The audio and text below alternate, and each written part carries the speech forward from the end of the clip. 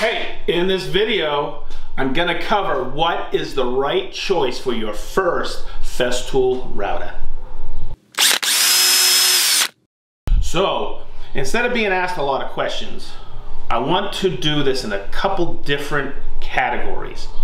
Horsepower and collet size. So what that'll do is that'll create the funnel of your choice to what's probably your best choice for your first Festool router. Now, early on I learned that I was given a statistic or stat, that because I was asking what horsepower is this, what horsepower, what horsepower, what horsepower, because it's all dependent on the application. You want to pick the right one. So there's certain areas in routers where you have a trim router, which is usually about a horsepower.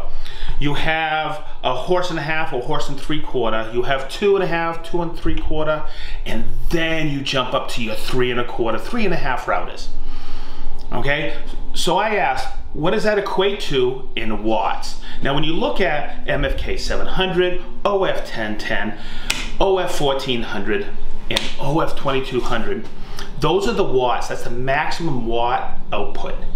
So I asked the question, what is that converted to horsepower? And I was given just a quick number, 746 watts equals, or roughly equals 1 horsepower. So when you're doing the math, there's your horse and a half, there's your 2.5, and there's your 3 1/4. 2200, 740 divided by 746. So that is the categories of routers. Now, it's all about application. You're thinking, okay, what am I going to use it for the majority of the time? Well, think about it. You probably have a lot of router bits out there, right? And you got to go, I have 1/4 inch shank and 1/2 inch shank. So I'm going to break it down even simpler and create that funnel. The MFK 700, which is your trim router, basically designed for, maybe running grooves with a parallel edge guide. It's light in weight, it's small, easy to handle, and it takes a 1/4 inch and 8mm collet. The 1010, your horse and a half, it takes a 1/4 inch and 8mm collet. So guess what? They take the same collets. That's a similarity between these two. And it uses the same 19mm wrench.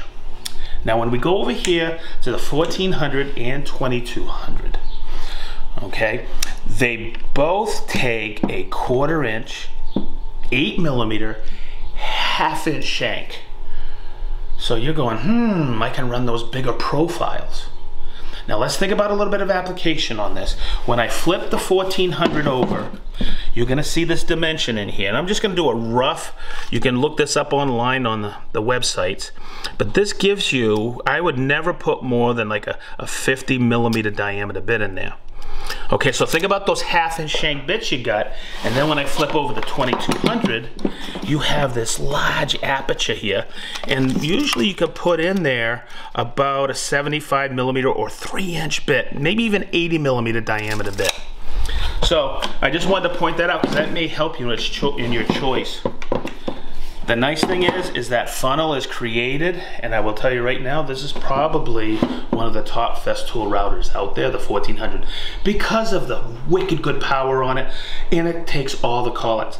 Oh, I forgot to mention, the 2200 and 1400 share collets, but also the same wrench. So the last thing I'm going to mention is application. Okay, so someone will say, well, I want that best overall. And you'll see why this fits in there, the 1400. So when we look at the MFK, and it also comes with a 1.5 degree, perfect for trim and edge banding. This is a great addition for your Contour, the edge bander.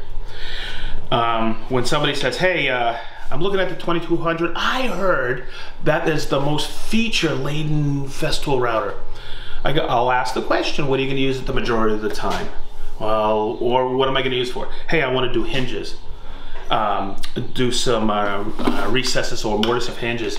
See this? This is perfect. It works on a lot of different things where this may be a little too heavy to work in a vertical position.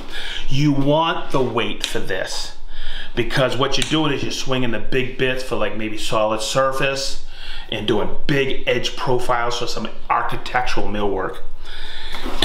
The one-all beat-all is the 1400 in my eyes, and that's my opinion on it, because it allows you to do so much with it. So there you go. Hopefully this short overall look at the Festool router system gives you a better way to make an informed decision.